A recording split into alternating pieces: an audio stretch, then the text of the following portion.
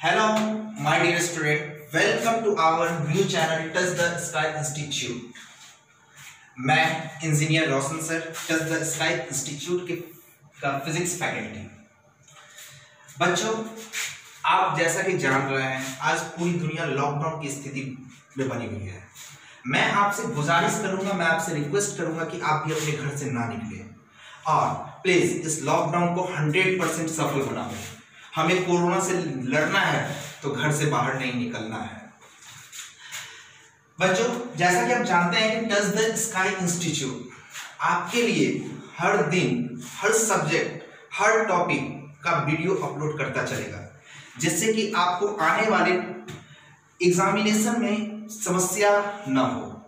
आप हर दिन मेरे हर वीडियो को देखिए। टच द स्काई चैनल पे जाके आप इसको सब्सक्राइब कर दे पहले, जिससे कि आपको आने वाले जितने भी वीडियो होंगे उसके सारे नोटिफिकेशन आपको मिलते चले जाएंगे। लाइक, कमेंट और शेयर करना ना भूलें, जिससे कि किसी दूसरे को भी ये वीडियो मिले और वो भी पढ़ सके। बच्चों, हमने क्लास 12th जो फिजिक्स का था उसका फर्स्ट चैप्टर हमने क्लास में करवा चुका था, लेकिन मैं चाहता हूं कि ये वीडियो का एक सीरीज बने, तो इसलिए मैं चैप्टर 1 से स्टार्ट करना चाहता हूं। जैसा कि आपकी इस व्हाइट बोर्ड पे लिखा हुआ मिल रहा है, फिजिक्स क्लास 12 में 15 चैप्टर है। इस 15 चैप्टर का जो रूट है, जड़ है, वो है इलेक्ट्रॉन। फर्स्ट चैप्टर जो है वो है electric charge and field. Second chapter जो है वो है electrostatic potential and capacitance.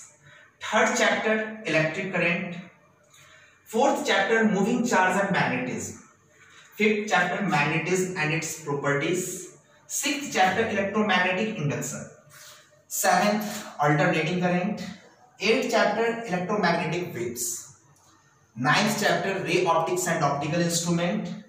10th chapter wave optics. 11th chapter dual nature of radiation and matter. 12th chapter atoms. 13th chapter nuclei.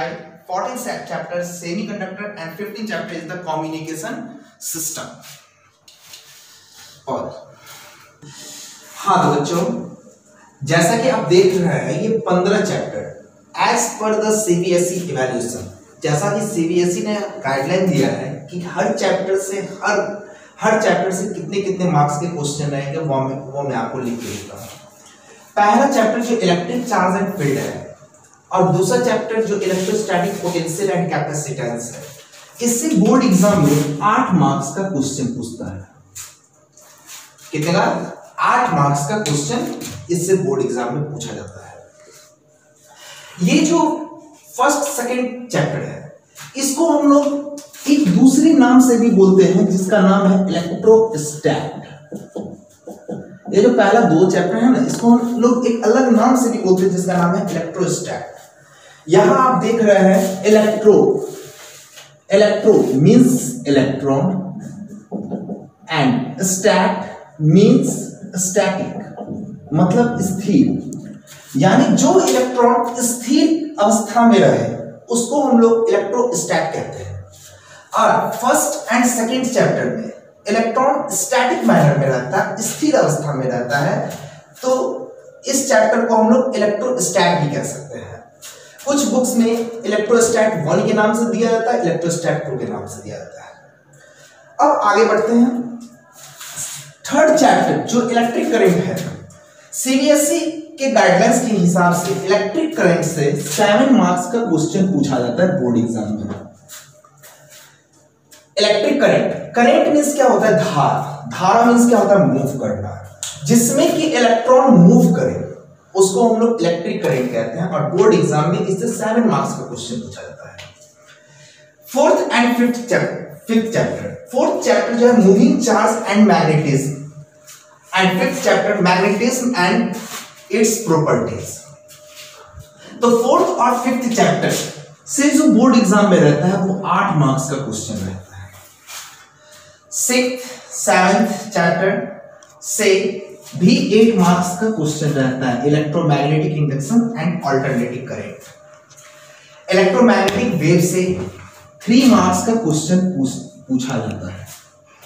Ray optics and optical instrument, ये chapter आप लोग class 11th में तो class 10th में पढ़े होंगे, जिसमें आपको concave mirror, convex mirror, concave lens, convex lens के बारे में पढ़ा है। उसी का एडवांस वर्जन हमको यहाँ पढ़ना है। और 10th चैप्टर जिसका नाम है वेव ऑप्टिक्स, ये चैप्टर कॉन्ट्रडिक्शन पे आया कि light always travels in straight line. ये जो न्यूटन साहब बोले हुए थे उसके कॉन्ट्रडिक्शन पे ये चैप्टर बना वेव ऑप्टिक्स। ये दोनों चैप्टर मिला के बोर्ड एग्जाम में 14 मार्क्स का क्वेश्चन पूछा जाता है। Dual nature of radiation and matter, इससे 4 मार्क्स का क्वेश्चन पूछा जाता है।